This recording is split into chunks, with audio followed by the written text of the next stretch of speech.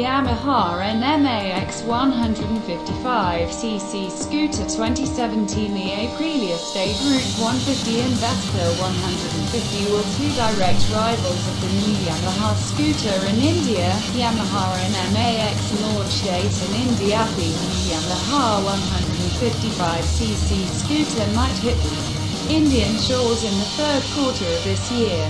However, the Japanese two-wheeler manufacturer hasn't yet made any official comment on its India launch. We will update you as soon as the company reveals its launch details. Read more. Nmax has typical European design with compact dimensions.